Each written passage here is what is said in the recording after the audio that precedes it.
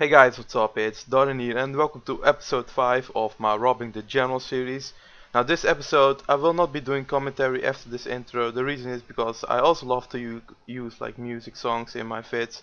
I used to do that always back in the days, and I always I like to rewatch my vids then just because of the music. So I like to do that now again.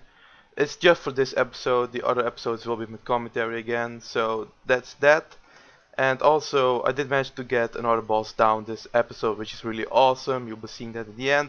And also started a Twitter account.